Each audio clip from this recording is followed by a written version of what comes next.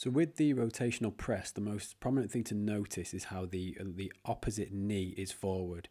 So if I'm pressing with my right hand side, I have my left leg forward and my right leg back, and soft knees, so a slight bend in the knee position.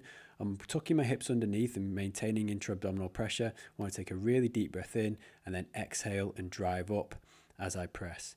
Inhaling on the way back down, coming round and pressing up. As you can see, there's an element of rotation where I'm bringing my shoulder forward and into internal rotation as I breathe in, and then I'm breathing out and rotating back up to the top. So it's a rotation to the front of the body, pressing up overhead. Remember to always keep that feeling of hip stability as well. Don't let your hips kick out too much to the side, keeping the midline of the body and midriff engaged at all times.